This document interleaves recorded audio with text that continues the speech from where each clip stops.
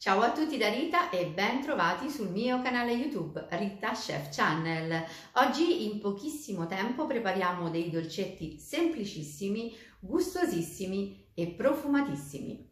Sto parlando delle sfogliatelle con ricotta e gocce di cioccolato. Prima di andare in cucina vi ricordo come al solito di iscrivervi al mio canale se non siete ancora iscritti, di condividere le mie video ricette con i vostri amici e di cliccare sulla campanella per ricevere le notifiche dei miei prossimi video. Ed ora mettiamoci all'opera.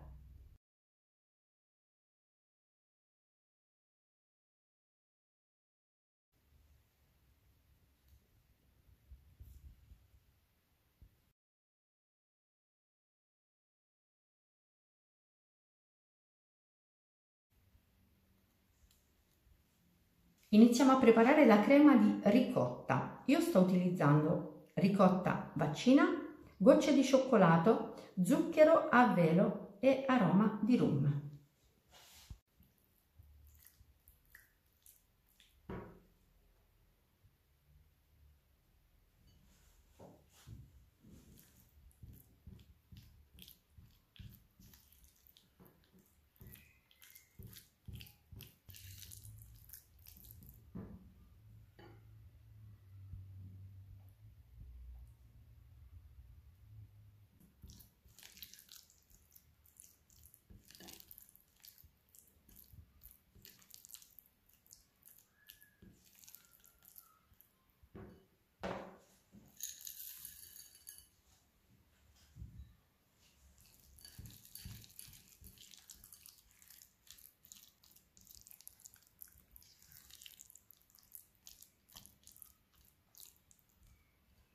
La crema di ricotta e gocce di cioccolato è pronta.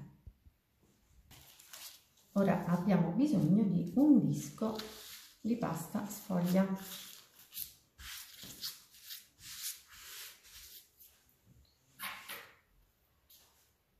Abbiamo bisogno di un coppa pasta un pochino più grande e uno un pochino più piccolo. Le misure dei miei coppa pasta sono 10 cm e 6 cm, però voi potrete scegliere la misura che preferite.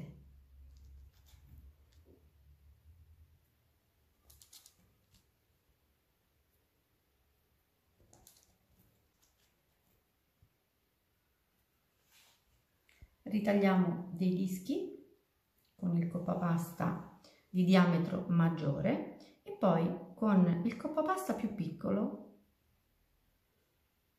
facciamo soltanto un segno, vedete? Non dobbiamo incidere.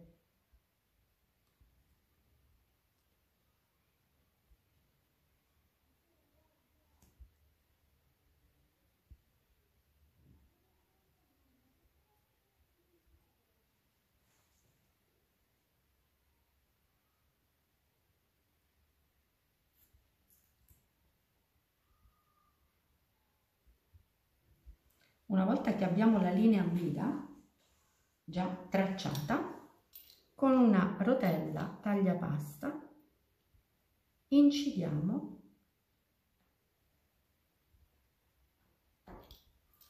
da un lato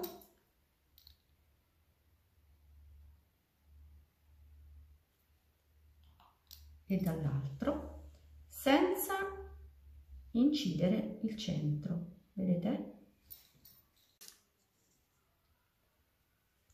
Togliamo la pasta in eccesso che poi potremo piegare e stendere in un secondo tempo.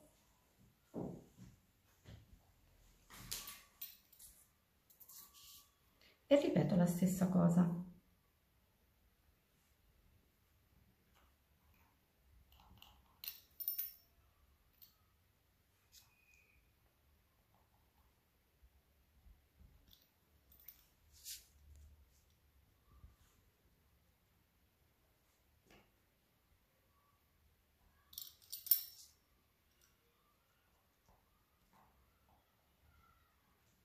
A questo punto con i rebbi di una forchetta buchiamo il disco centrale di pasta sfoglia.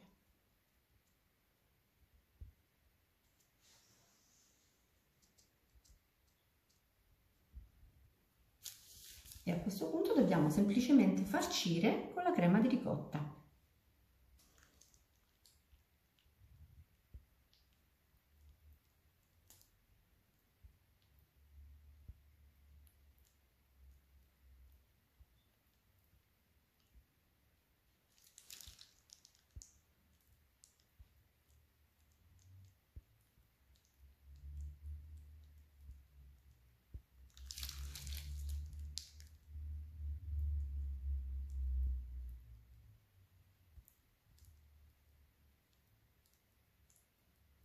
E ora dobbiamo semplicemente ripiegare la pasta sfoglia tagliata sulla farcia di ricotta.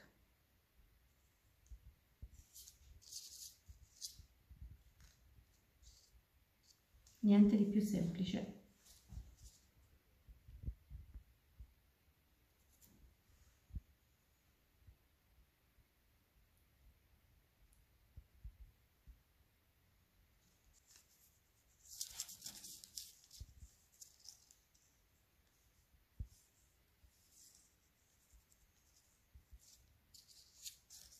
E adesso trasferiamo le nostre sfogliatelle in placca. Ci aiutiamo così con una spatolina per sollevarle.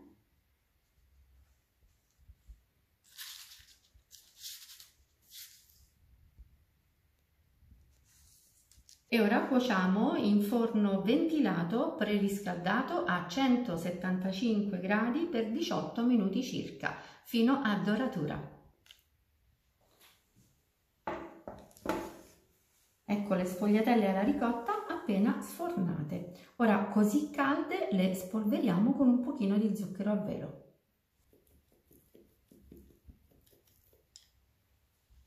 E ora aspettiamo che stiepidiscano un pochino e poi prepariamo un vassoio.